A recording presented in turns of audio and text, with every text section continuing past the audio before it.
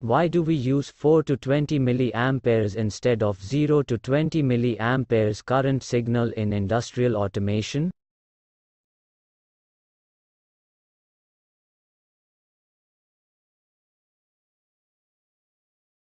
Any process parameter such as temperature, pressure, flow, density is sensed, measured by a sensor and is converted to an electrical signal in the form of voltage. The voltage from the sensor is sent to the transmitter to convert in a standard form of the current output signal.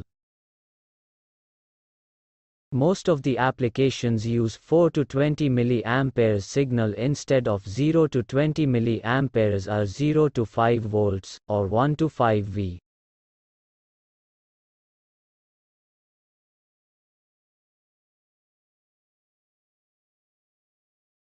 A live 0 i.e. 4 mA. It is easy to detect that the signal wire is not broken.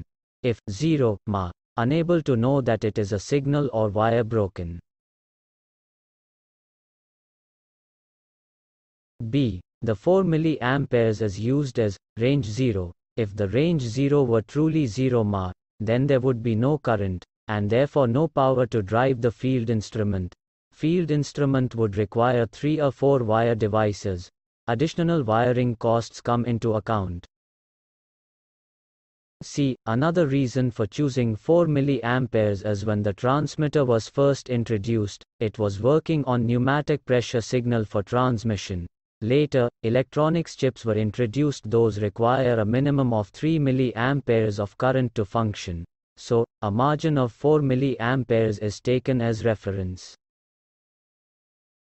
A. Scale 4 to 20 mA signal ma percentage 4 mA 0%, 8 mA 25%, 12 mA 50%, 16 mA 75%, 20 mA.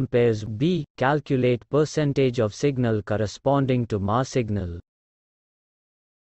Measured value. Lower range value, span asterisk 100%. For example, 15 mA signal is 15 to 4, 16 asterisk 100% equals 68.75%. 3.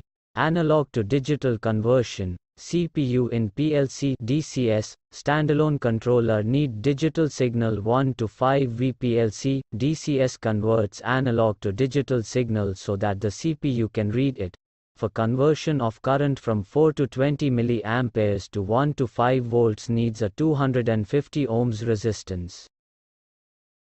As we know, V equals IR. V equals 4 mA by 250 ohms equals 1 volt. 8 mA by 250 ohms equals 2 volts. 12 mA by 250 ohms equals 3 volts. 16 mA by 250 ohms equals 4 volts. 20 mA by 250 ohms equals 5 volts.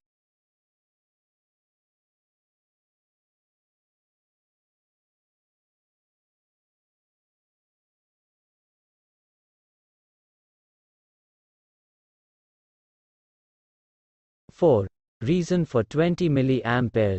20 mA is used as maximum because the human heart can withstand up to 30 mA of